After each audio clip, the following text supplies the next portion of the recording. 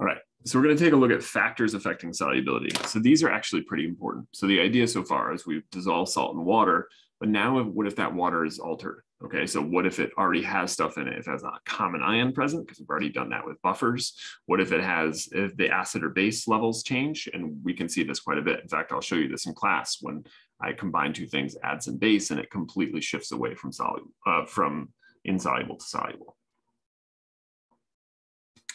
So I'm going to focus on I'm going to show you all four, and I'm going to show you which ones are important.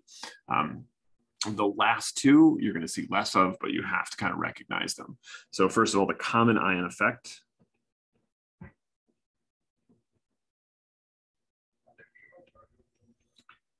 If there is a common ion present of the solubility that you have, this will always decrease solubility. So common ion always decreases solubility. The pH effects can increase or decrease solubility. It can do both of those. So pH effects are the big one. So those are the two big ones. The ones that are a little bit less, we'll still talk about them, but you're going to run into them less, or they're kind of, I don't think you'll be tested on them at this level, is the complex ions. Complex ion formation, which is always an increase in solubility. And amphoterism,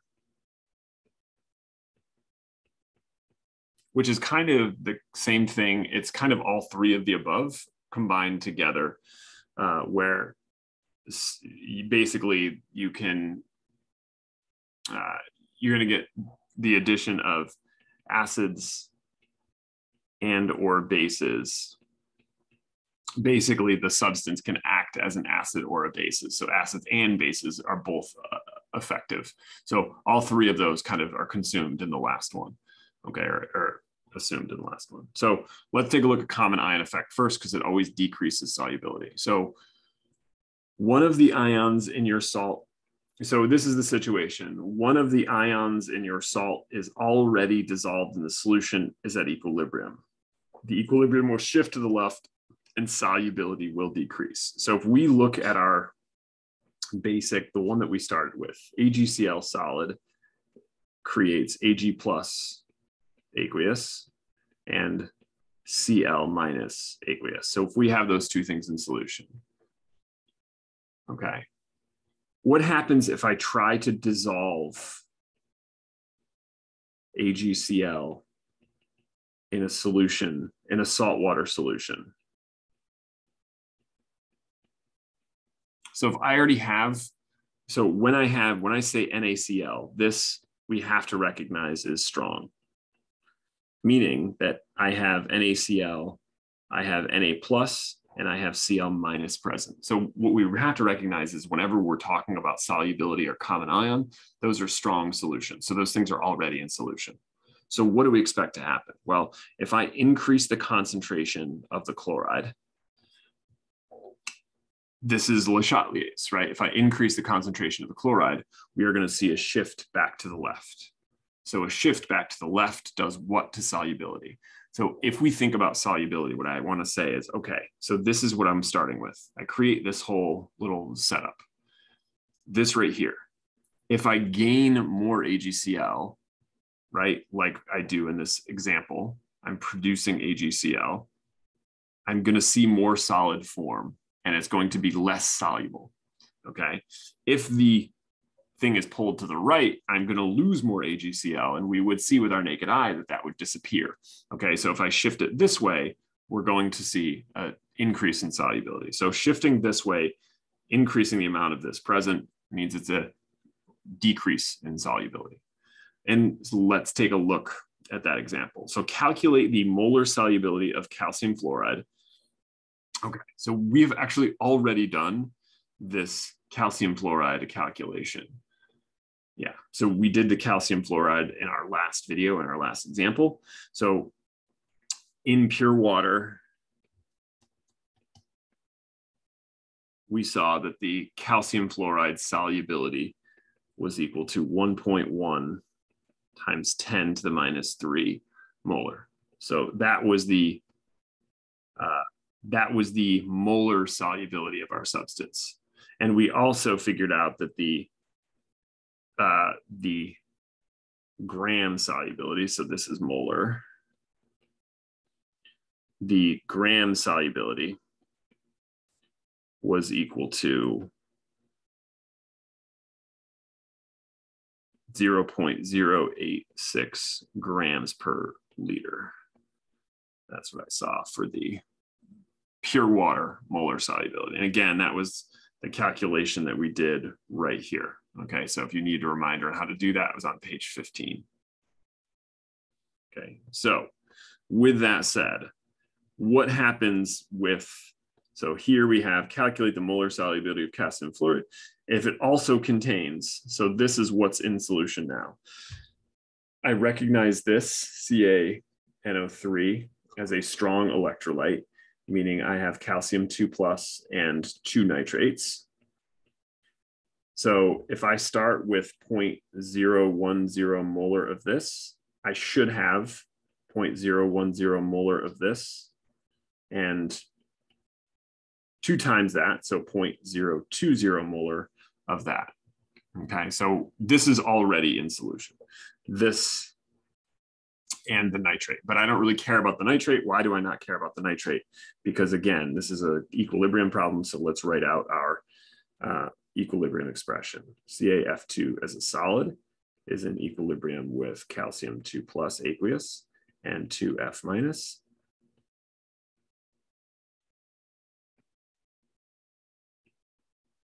That's terrible. Let's try this one more time.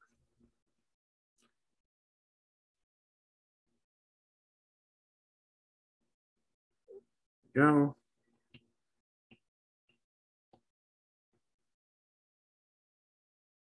Go. Initial change equilibrium. This is going to be in molarity.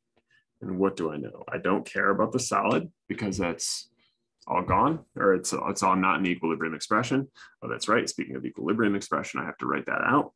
So my KSP is equal to the concentration of calcium 2+ times the concentration of F minus squared. And I know my KSP from before was 5.3 times 10 to the -9. And so now I need to figure these two values out and then square them. So which do I know? I know that I start with I know that I start with 0.010 molar calcium 2+ and 0 fluoride. Because again, it's coming from the strong electrolyte that I have present, that's how much I start with. So again, this is just more complex because I'm starting with some value. I know that I'm going to gain X amount of this and 2X amount of the fluoride. Okay, so that means that I'm going to have 0.010 plus X, which we can assume X is tiny because X is a very small number. And we're just going to say that X gets dwarfed by the 0.01 that's already present.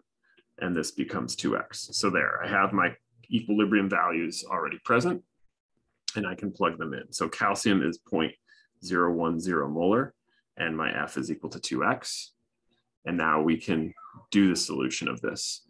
So what we end up with is, so focusing on this, 5.3 times 10 to the -9 is equal to 0.010 molar times 4x squared. Okay, well, I guess that's going to get rid of the parentheses. Okay. Divide both sides by, and then multiply that out. And what you end up with is 0.04x squared. Right? 0.04x 0 squared is equal to 5.3 times 10 to the -9. Just smaller. There we go. Divide both sides by 0.04. We end up with x squared is equal to 1.3 times 10 to the -9, 1.3 times 10 to the -9. Take the square root of both sides. X is equal to 3.6 times 10 to the minus 4.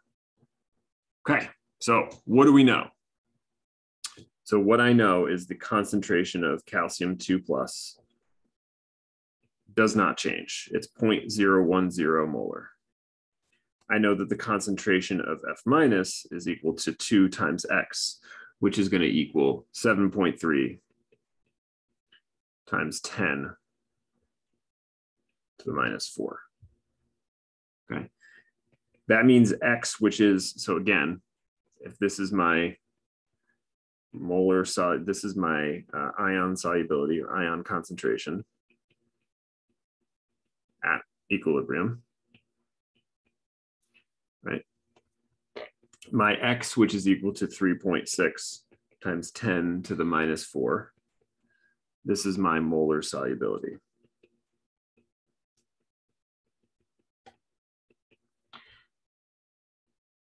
That's my molar solubility. So if we compare these numbers, and I should say in 0.010 calcium 2 plus solution, my molar solubility was equal to 3.6 times 10 to the minus 4 molar.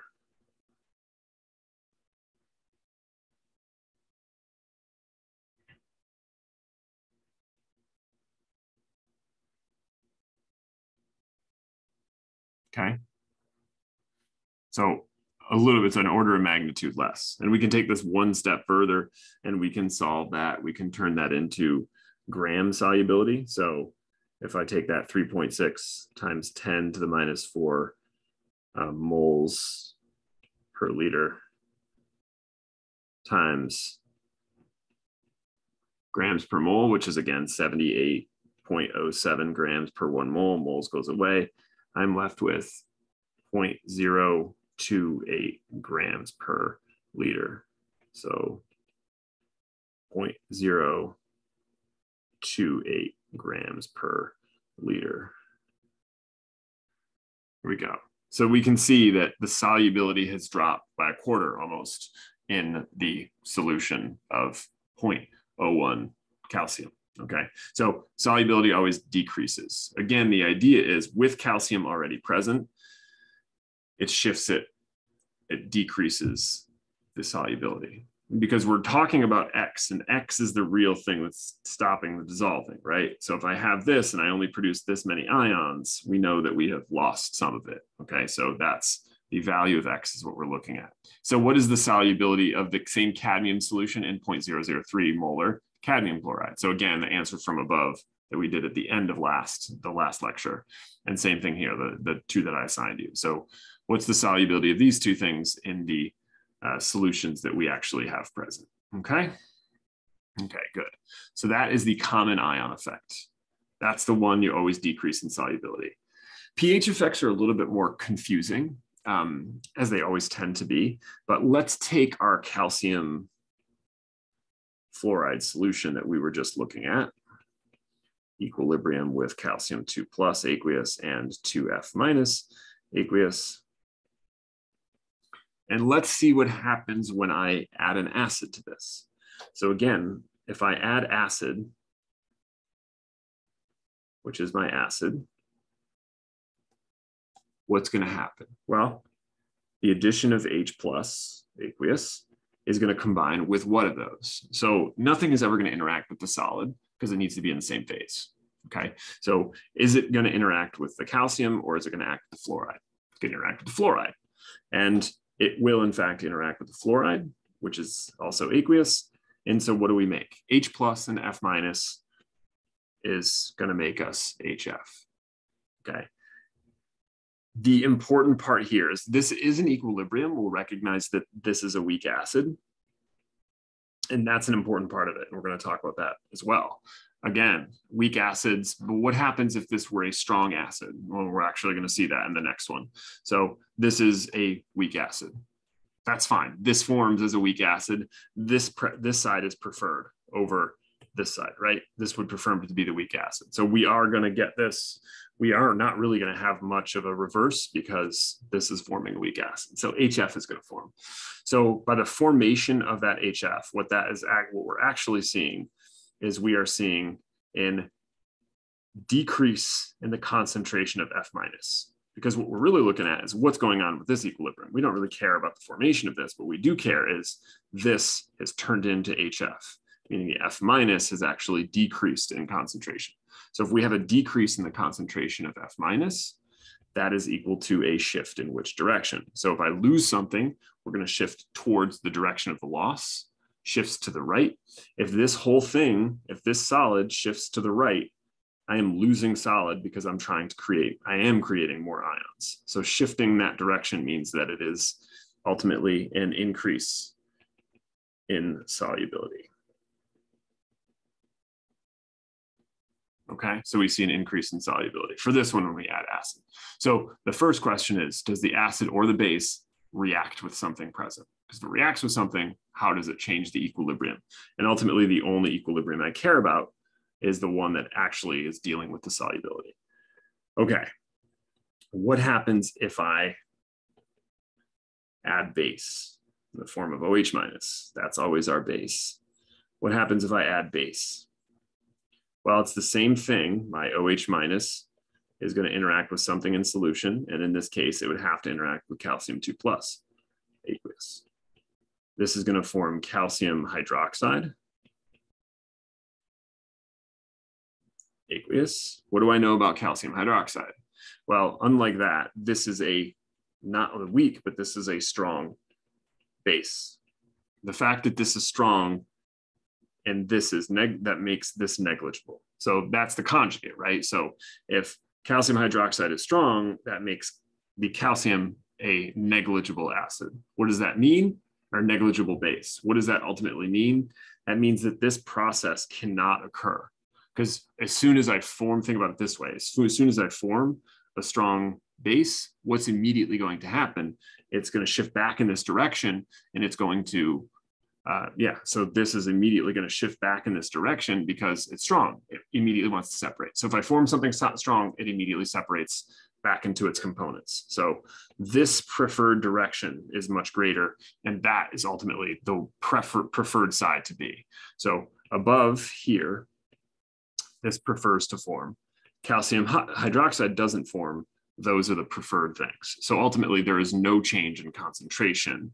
So if there is no change in concentration, no delta, no change in concentration of calcium 2+, and therefore, no change in solubility. If that were weak, if this were an ion or an iron fluoride compound, then yeah, we would see the base react and it would remove calcium from solution, or iron from solution, it would remove the metal. But again, those are the things we have to determine when we're looking at pH and solubility. And so I can simplify this just a little bit. I'm gonna kind of skip over this whole chart here because we've kind of done that already, looking at like the strong acid and base salts and kind of identifying weak acids and bases. But ultimately, trying to understand solubility and pH as you look at the ions in the KSP equation. That's the first step. If they're weak, again, we can identify if they're weak by looking at their conjugates. If they're a weak acid or base, they will react with acid or base added. Okay, I guess I should say with H+ and or OH-. So it will react, okay? So solubility will adjust accordingly. So you have to kind of be aware of those things, okay? So lead chloride. So let's take a look at this. What happens if I add H+ to this? What happens if I add OH- to this? Okay, so think about those two things and let's talk about those effects. How about if I have AgF and I add acid or base? What about iron hydroxide if I add acid or base. So we're going to talk about all of those. Okay. So how about this one here? Silver iodide, barium fluoride, and AgBr. These are all sparingly soluble. Which of these salts is going to be more soluble in acidic solution? So we're going to take a look at that. Okay. All right. Will calcium hydroxide precipitate from a solution with a pH of 0.08? So this is kind of a new thing. I probably need a heading for it, but what happens if I start at a Q? When I ask whether a precipitate will form, what I'm really asking ultimately is, can I achieve an equilibrium? If I can achieve an equilibrium, then we are going to be able to form an equilibrium. Okay, so will calcium hydroxide precipitate from a solution if the pH were that, and a solution is adjusted to a pH of, I should say pH of 0.08 molar calcium chloride, which is strong, adjusted to a pH of this. So this is strong. So I can right away say CaCl2 as a solid is going to form calcium 2 plus and 2 Cl minus. So if I start with a solution of 0.08 molar, I guess this technically is aqueous, I'm going to have 0.08 molar of this, and I have 0.16 molar of that, right? Because there's twice as much. Okay. pH equal to 8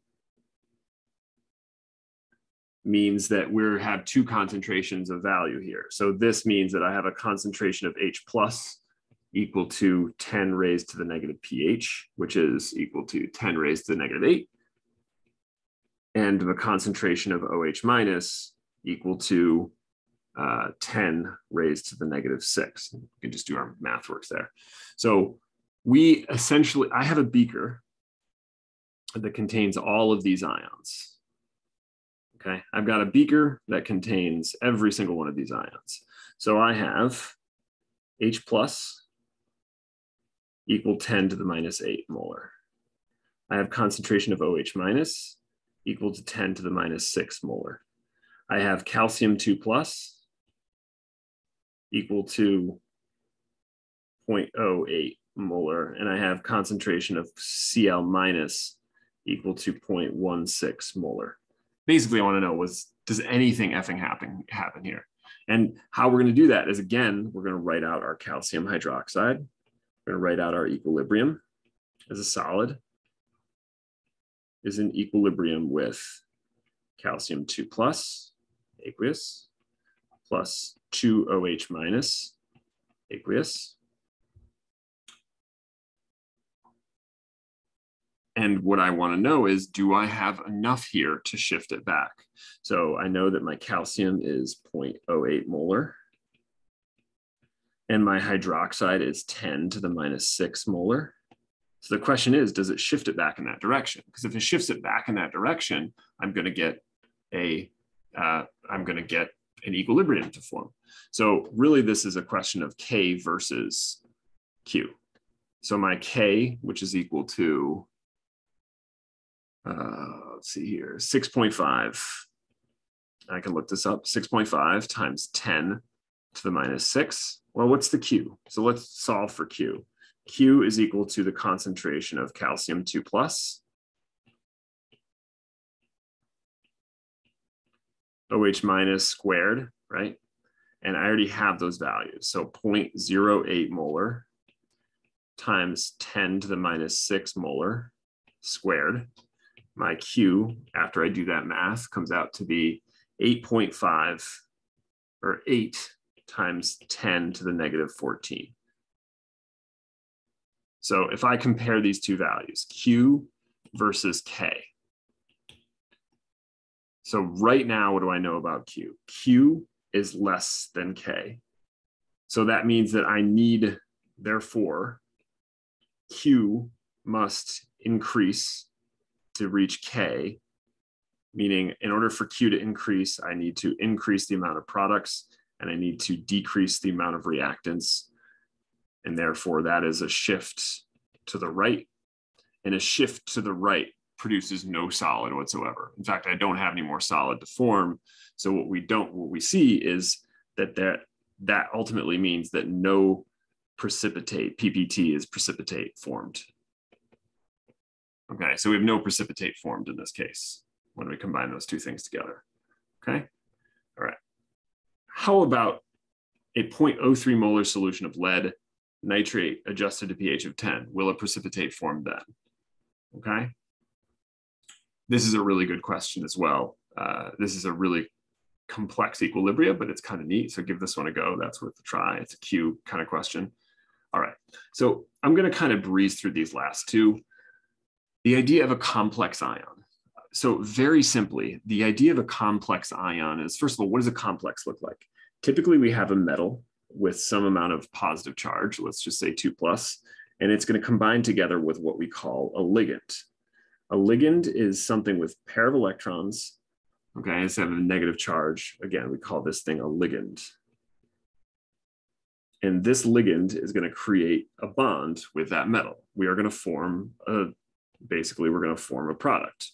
So we're going to form the metal bound with this ligand, and it's going to have one positive charge because that's the overall addition of those two.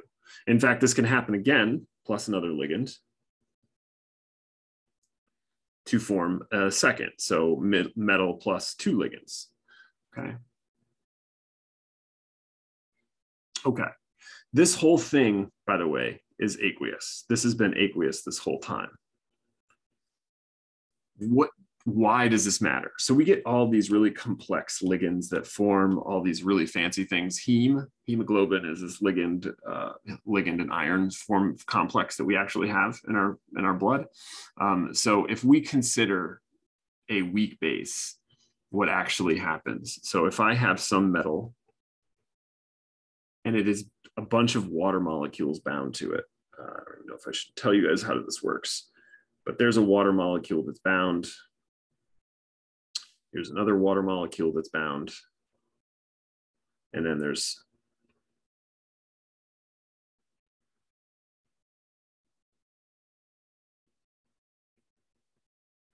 six water molecules.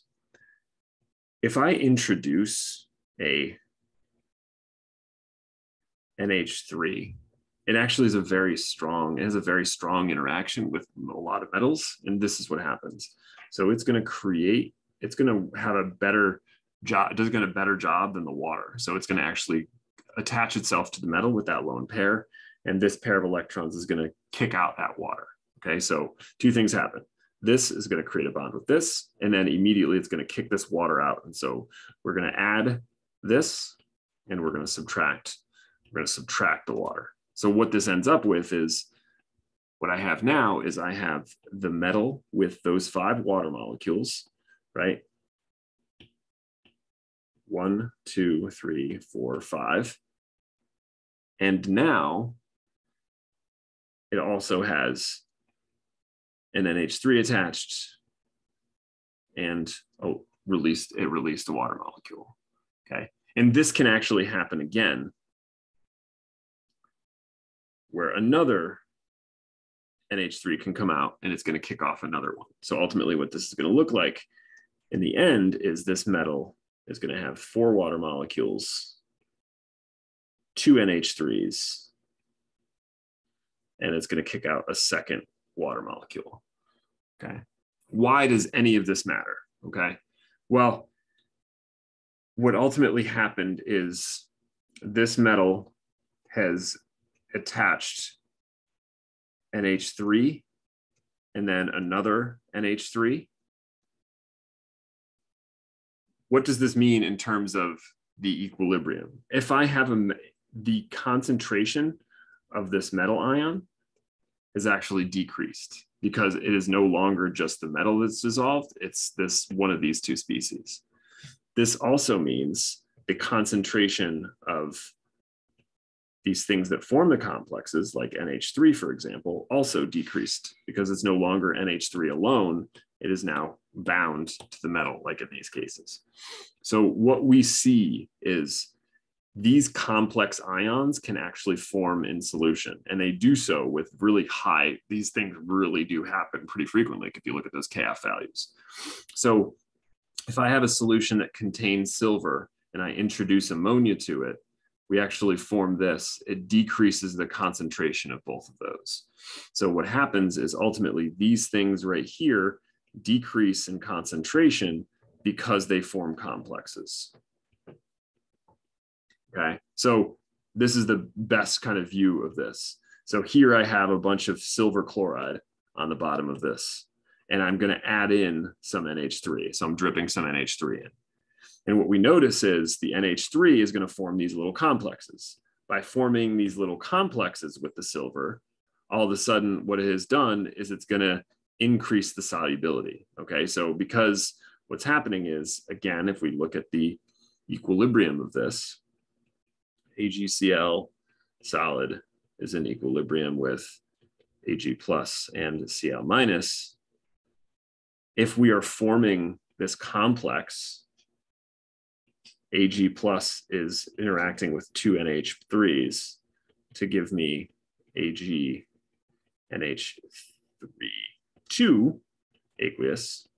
What we see ultimately is a decrease in the concentration of silver and therefore a shift that way. So it's going to increase the solubility. And that's what we see. Formation of these things shifts it to the right, almost to the point, well, to the point where we can actually completely dissolve that.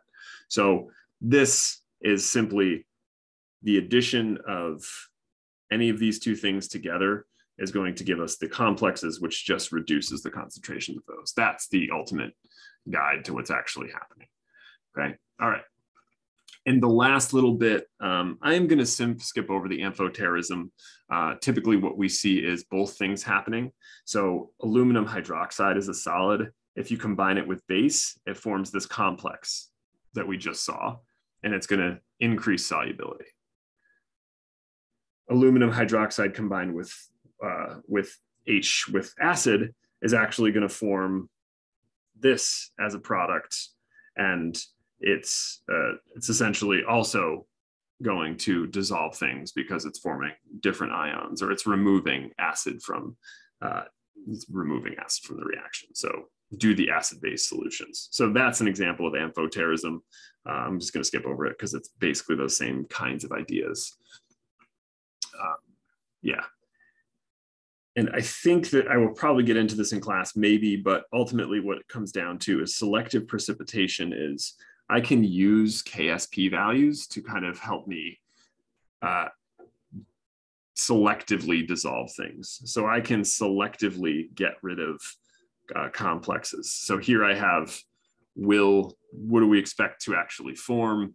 This is going to be a more complex equilibria, but I think I'll actually just leave it at that. I don't think we're going to talk about selective precipitation, but it's certainly worth looking at. It's how they remediate water. So wastewater, it's certainly worth a look. Okay, so that's it for this. I think that's good, plenty to work with. And that should finish chapter 15 or finish all of that. We've got 2 thermodynamics and electrochemistry left.